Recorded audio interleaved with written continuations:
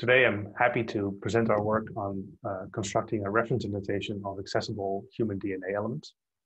So if we look at the human genome, it's organized in the cell nucleus by way of this long chromatin fiber containing many tens of thousands of genes, coding and non-coding, that are each surrounded by regulatory elements such as promoters and enhancers and so on and so forth. And even though the majority of the chromatin is typically very tightly packed by way of this nucleosomal structure, there are regions that become opened up, become accessible. For instance, for DNA binding factors such as transcription factors to bind there. And so these little pieces of DNA that become accessible for transcription factors to bind, or in other words, regulatory DNA, can be detected using an enzyme called DNase I.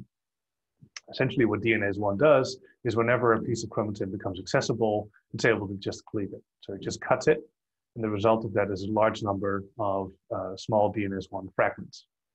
These fragments, we can sequence them, pair end, and map the 5' into the genome. And as a result of that, we get these sort of pile-up tracks of where these fragments map to. And so whenever we see a peak in these piled-up fragments, it basically tells us that that area was accessible in that particular cell type. And so these areas of read enrichments we can detect, and we call them DNase I hypersensitive sites, or DHSS. And so often these regions are indicative of regulatory DNA. The problem really is that even though you can do this for an individual cell types, in general, in regulatory genomics, we simply don't have any kind of common coordinate system, let alone a pragmatic annotation to further analyze these elements. And so in that sense, it's quite a difference from, for instance, the world of gene annotation, which is way ahead of regulatory genomics in that sense. And so in order to start addressing this problem, we decided to do a survey of chromatin accessibility across more than 400 different cell types and states by way of doing DNase-seq in more than 700 human biosamples. And so these are really collected across the human body, across all major organ systems. Just to give you a little taste of what these data look like for a small region of the genome in only a small subset of hematopoietic cell types, I'm showing you this figure here. And you can already see that there's a huge, very complex and varied patterning with which these elements occur or do not occur across different cell types. And so the challenge here for us is to come up with this common coordinate system in which we can consider these DHSs. And so we've come up with a quite simple computational method of achieving this, which really basically boils down to detecting peaks in individual data sets, along with an estimate of where their most likely summit position is. So we end up with more than 75 million of these peaks. Then basically projecting all these summit positions down onto the genomic axis to identify isolated accessibility events.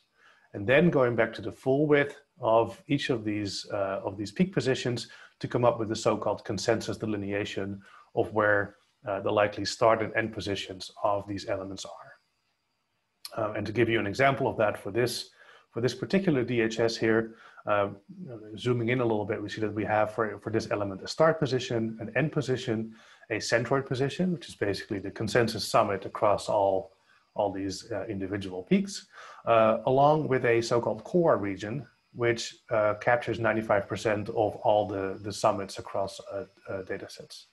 And so what this core region tells you is essentially how well positioned the DHS is, what the positional stability of that element is. And to give you an example of an element that's a lot less well positioned, I'm showing you this example on the left here, where we see that these DHSs detected across different cell types really are much more dispersed, but also they're much more skewed to certain different directions. And so as a result of that, even though we can still confidently assign a start and end position to this element, the core region or positional stability is much less well defined.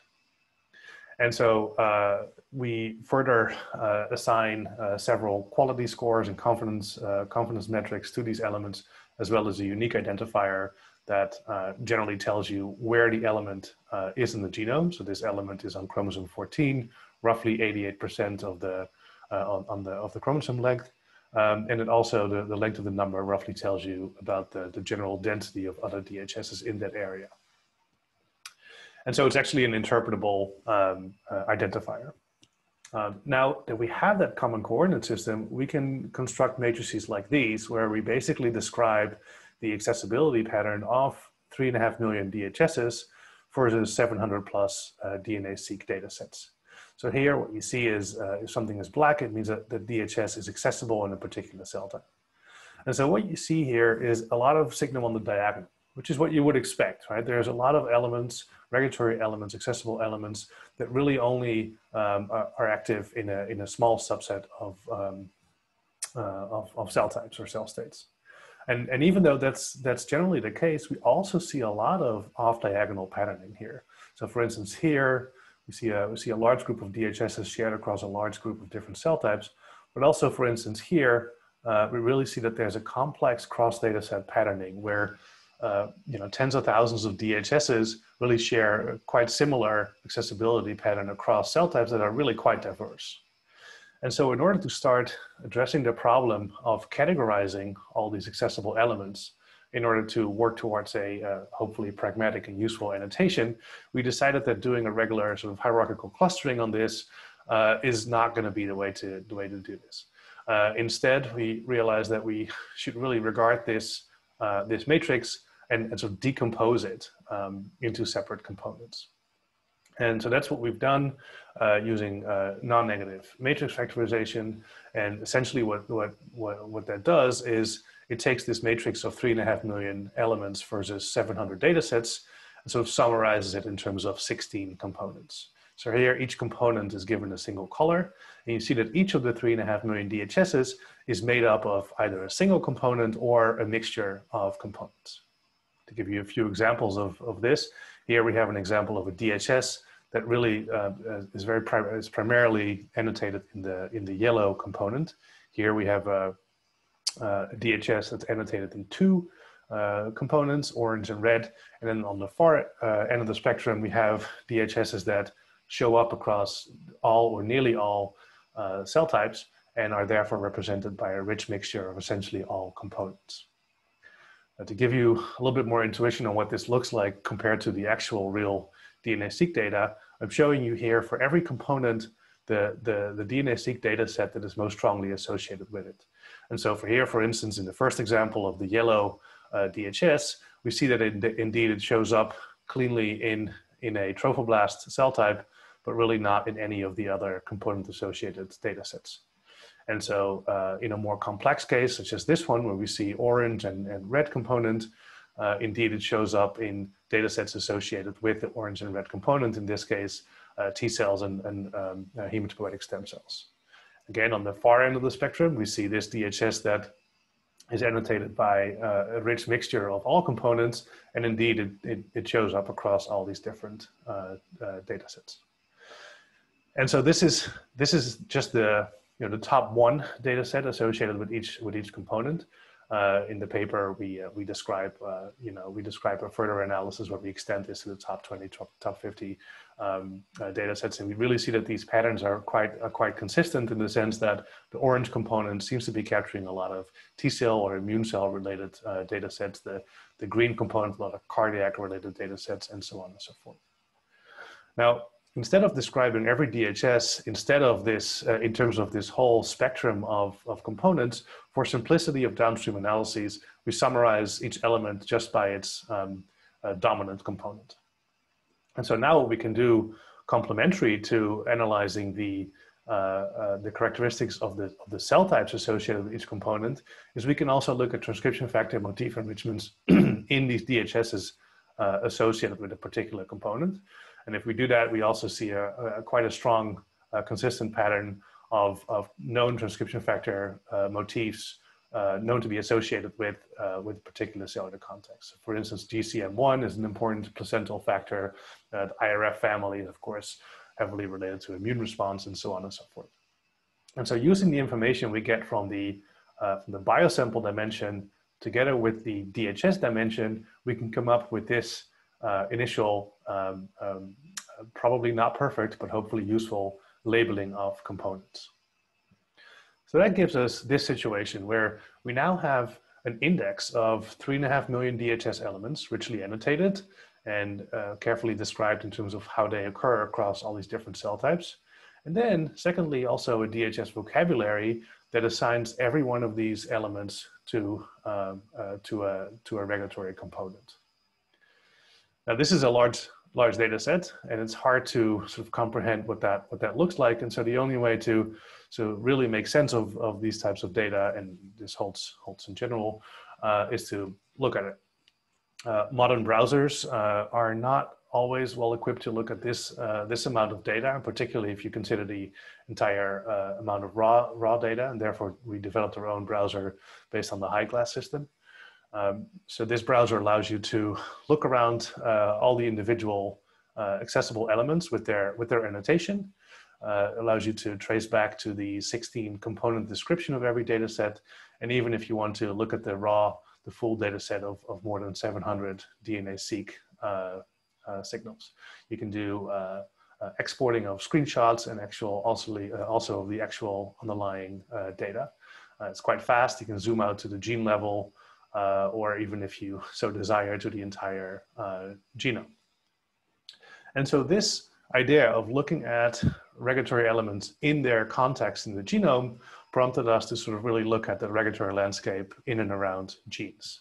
So if we look at this small region on the human X chromosome around the GATA1 gene, we see that certainly these components, these colors, are not randomly distributed. There's certainly some patterning to this. In particular, if we zoom into this GATA1 region, we see that there really is an abundance of DHS elements that are annotated in the red or myeloid/erythroid component.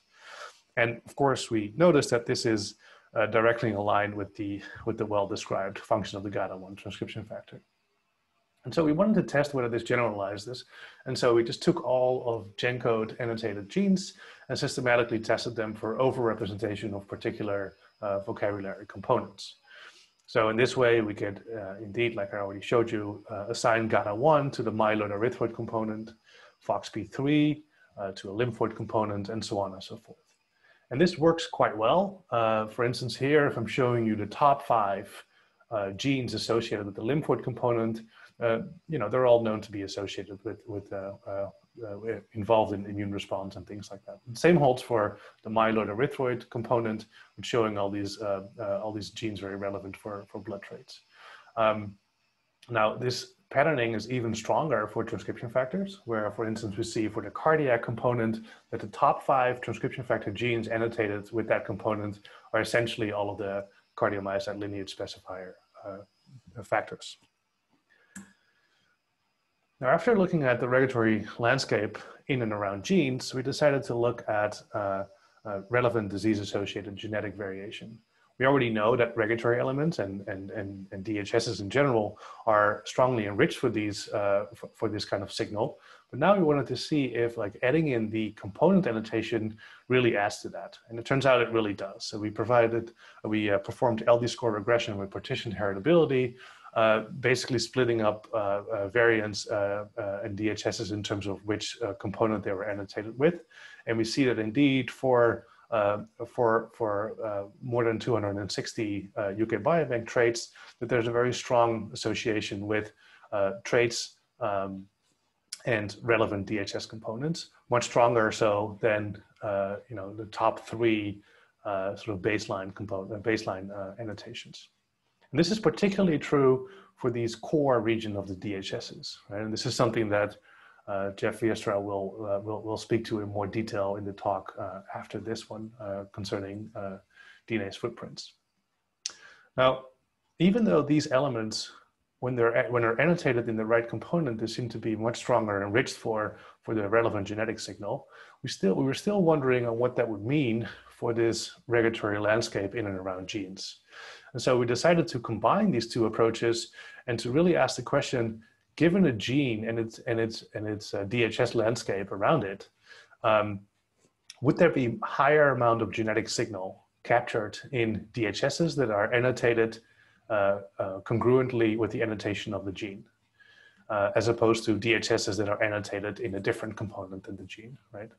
So And this turns out to be quite strongly the case, even when you compare it to intergenic or genic control regions.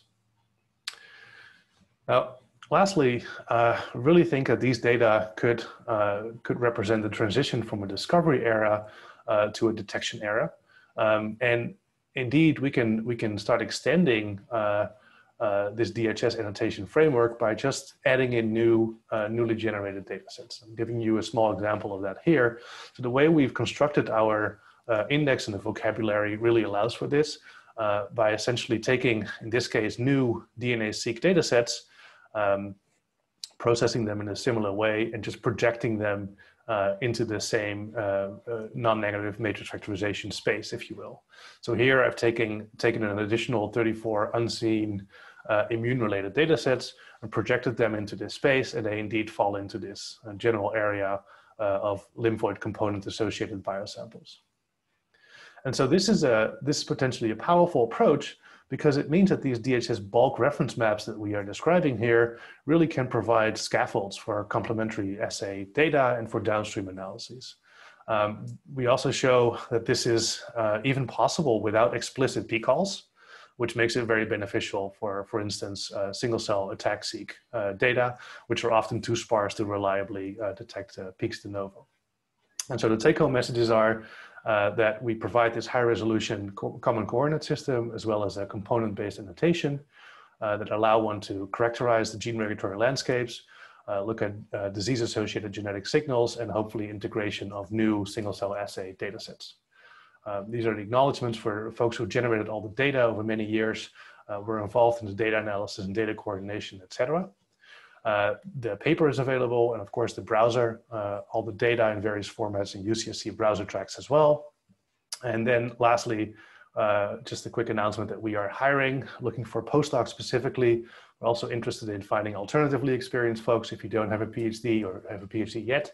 If you're curious about the regulatory genome, and if you have affinity with squeezing information out of large data sets, then please get in touch. Thank you.